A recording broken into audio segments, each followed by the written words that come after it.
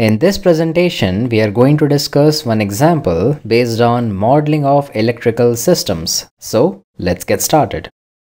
Find the transfer function of the series RLC circuit shown in the below figure. A series RLC circuit is given to us in which we have a resistance R, an inductor with inductance L, and a capacitor with capacitance C. The input voltage is Vi of t and the output voltage, which is measured across the capacitor, is V out of t. And we can see that these three elements are connected in series, because we can see that the current across these three elements will be the same. And hence this circuit is called as the series RLC circuit. And in this example, we need to find out the overall transfer function of the series RLC circuit. So moving on to the solution, we know that if we want to calculate the overall transfer function of an electrical network, firstly we have to convert that network into its S domain. So if we convert this network into its equivalent Laplace domain, then the network will look like this. The input voltage is Vi of S, the impedance of resistor is R, the impedance of inductor is SL, and the impedance of capacitor is 1 over SC. The output voltage, which is measured across the capacitor, is V out of S. And we need to calculate the overall transfer function, which is the ratio V out S over VIS. In this circuit, we know that these three elements are present in series and we can calculate this output voltage by using the voltage divider rule. So firstly, we will calculate this output voltage across this capacitor by using the voltage divider rule. So this is our method number 1 in which we will apply the voltage divider rule. So we have V out of S, which is the output voltage, equal to 1 over SC, which is the impedance of this capacitor, over R plus SL plus 1 over SC, which is the total impedance of this complete circuit, multiplied with Vi of S, which is the input voltage. Let us check this one more time. We have three elements present in this circuit. The first one is the resistor having impedance R. The second one is the inductor having impedance SL, and the third one is the capacitor having impedance 1 over SC. If we want to calculate the total impedance of this circuit, then it will be R plus SL plus 1 over SC, since these three elements are present in series. Now, if we want to calculate the output voltage measured across this capacitor, then it will be equal to V out S equal to 1 over SC, which is the impedance of this capacitor, over the total impedance multiplied with the input voltage, which is Vi of S. Now, if we take the LCM in the denominator, we will have V out of S equal to 1 over SC over RSC plus S squared multiplied with LC plus 1 over SC, which is multiplied with Vi of S. Now we can see that this term in the denominator and this 1 over SC will get cancelled, and we will have the overall transfer function V out S over VIS equal to 1 over S squared multiplied with LC plus RSC plus 1. And this is the overall transfer function of a series RLC circuit. And we have calculated this by the use of voltage divider rule. So in this way, we are done with the calculation of transfer function of this series RLC circuit by using the voltage divider rule. We will now move on to the method number 2, in which we will model this electrical network. That is, we will convert this series RLC circuit into a signal flow graph, and then we will calculate the overall transfer function by using the Mason's gain rule. Moving on to method number 2, which is the calculation of transfer function by using the signal flow graph. So let us consider the given electrical network one more time. We have a series RLC circuit in which the impedance of resistance is R, the impedance of inductor is SL, and the impedance of capacitor is 1 over SC. The input voltage is Vi of S, and the output voltage, which is measured across the capacitor, is V out of S. And now we will try to convert this complete electrical network into its equivalent signal flow graph. And for that sake, we have to calculate the branch current equation and the node voltage equation. So let us assume the current in this loop equal to Is, as we know that the current in these three elements will be the same. Moreover, the output voltage is Vouts, which is measured across this capacitor, and hence the voltage at this particular node will be Vout of S.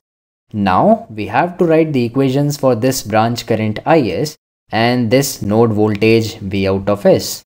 So firstly, let us try to write the equation for this branch current Is. We know that this current Is is same in all the three elements, as the three elements are present in series. And that's why we can say that the current in this resistor and this inductor is Is. Now in order to find out the current Is, we can apply the Ohm's law in this branch. We know that the voltage at this terminal is Vi of S and the voltage at this node is Vout of S. And the total impedance of this branch will be R plus SL. So we can write Is equal to Vi of S minus Vout of S over R plus SL. Since this resistor and the inductor are present in series, we can add the impedances of these two elements, and hence we have Is equal to Vi of S minus V0 of S, which is the voltage difference between these two nodes, over the total impedance R plus SL. Now if we split this term, we have Is equal to Vi of S over R plus SL minus Vout of S over R plus SL. And this is the branch current equation. Now we will move on to the calculation of this node voltage. Vout of S is the voltage drop across this capacitor. And we know that the voltage drop across any element is the current passing through that element multiplied with the impedance of that element. So we will have Vout of S equal to Is multiplied with 1 over Sc. See, the current passing through this capacitor is Is, as all the three elements are present in series, and the impedance of this capacitor is 1 over Sc. So Is multiplied with 1 over Sc will be the voltage drop across this capacitor, and hence Vout of S will be equal to Is multiplied with 1 over Sc. And this is our second equation, which is the node voltage equation.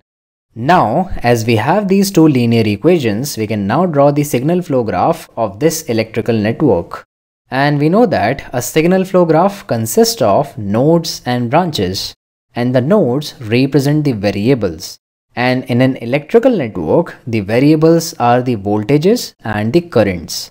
And in this network, we have two voltages, Vi of S, Vout of S, and one current, which is I of S. So, in the signal flow graph representation of this network, we will have three different nodes.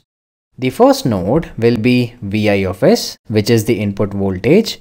This node will be Vout of S, which is the output voltage, and this node will be I of S, which is the branch current.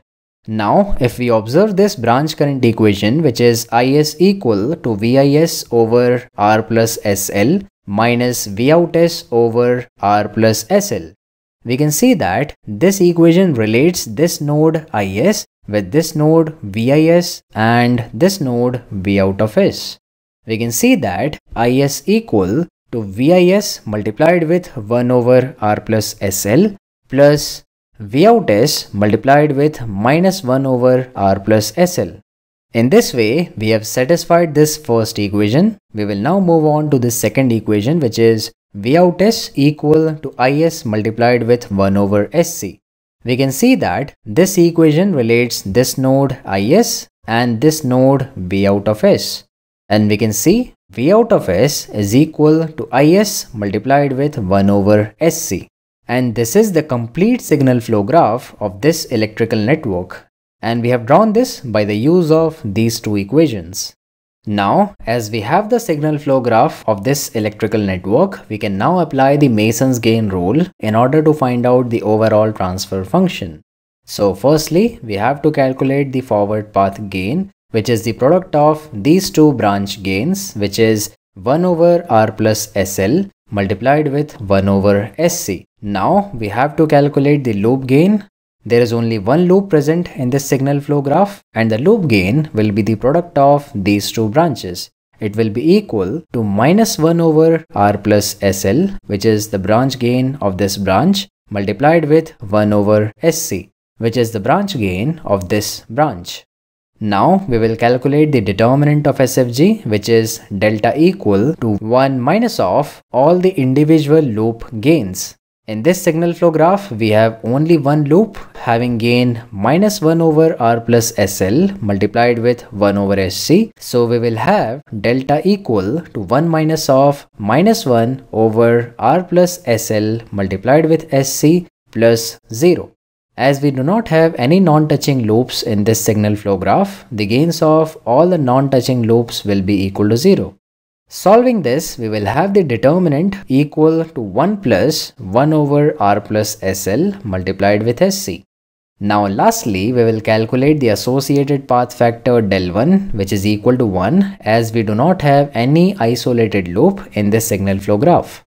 Now we will apply the Mason's gain formula in order to calculate the overall transfer function. We will have Vouts over Vis equal to P1 multiplied with del1 over delta. And now if we put all these values in this equation, we will have Vouts over Vis equal to 1 over R plus SL multiplied with SC over 1 plus 1 over R plus SL multiplied with SC. The forward path gain P1 is 1 over R plus SL multiplied with SC. The value of associated path factor is equal to 1, and the value of determinant of SFG is 1 plus 1 over R plus SL multiplied with SC. Now if we take the LCM in the denominator, we will have Vouts over Vis equal to 1 over R plus SL multiplied with SC over R plus SL whole multiplied with SC plus 1 over R plus SL multiplied with SC. We can see that this term in the denominator and this term will get cancelled, and we will have Vouts over Vis equal to 1 over S squared multiplied with SC plus RSC plus 1. And this is the overall transfer function of this series RLC network. And we have calculated this by modeling this network into its equivalent signal flow graph and then by applying the Mason's gain rule. So I hope you are getting the process of converting a network into its equivalent signal flow graph, that is the modeling of electrical network. In the upcoming lectures, we will discuss more complicated networks and we will try to model them into their equivalent signal flow graphs. Now, I want you all to go through this lecture one more time. And then after that, I will give you one homework problem. Try this problem on your own, and if you are able to do it, let me know in the comment section. Thank you for watching this lecture. I'll end this one here. See you in the next lecture.